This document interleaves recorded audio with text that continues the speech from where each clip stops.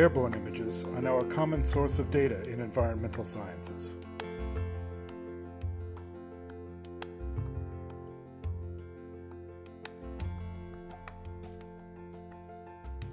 In the case of river environments, the aerial view, here acquired from a drone, gives us a wealth of information on the forms and processes at work.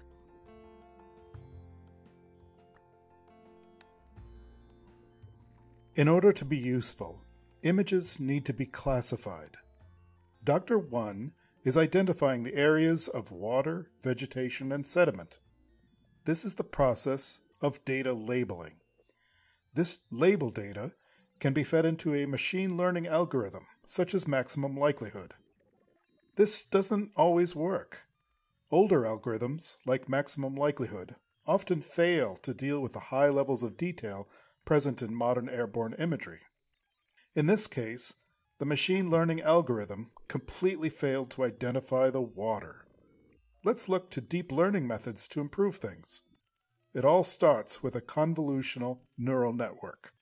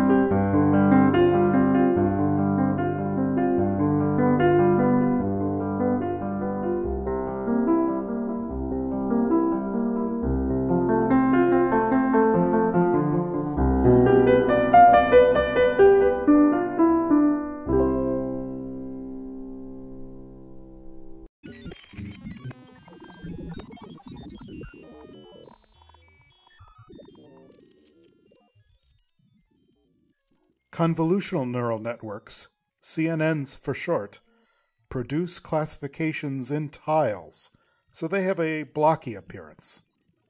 But here we can see that the quality of the CNN classification is much better than the maximum likelihood. If we want to get the pixel level classification that is the accepted standard in all branches of Earth observation, then we can use this CNN output in another neural network, a multi-layer perceptron, and get a classification result for each pixel in the original image.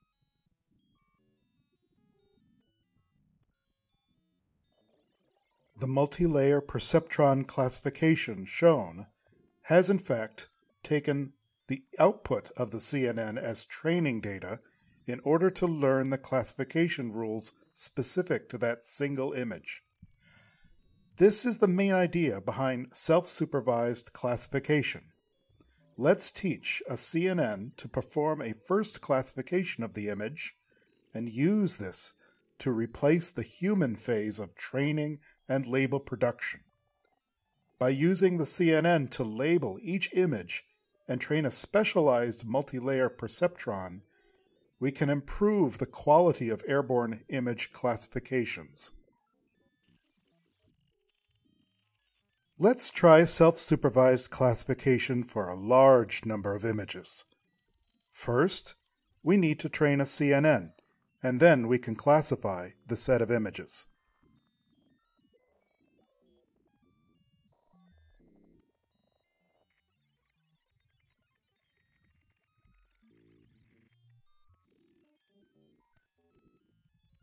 Here we see the results for a set of 1100 image classifications as violin plots. The two different violins show the outcomes when using two similar CNN models, NASNet Large and NASNet Mobile. Each plot is a distribution of F1 classification scores. The violins are split in half, showing the success of the first CNN stage and the second MLP stage. The dotted lines give the upper and lower quartiles, and the dashed lines give the medians. These results are very strong, and given the high level of automation, they can't be matched by traditional classification methods like maximum likelihood. If we look at the specific results for one river, and we produce violin plots for each class, we can see that results are impressive for most classes. The multilayer perceptron phase does have problems with the sediment class. This is caused by an effect called class imbalance, and research is ongoing in an attempt to solve this problem. Overall, these results tell us that deep learning methods, like self-supervised classification, are going to radically reduce the amount of labor we need in order to classify airborne imagery from drones and other aircraft. Unfortunately, it would seem as though Dr. Wan and his colleagues might lose their jobs to a higher form of AI.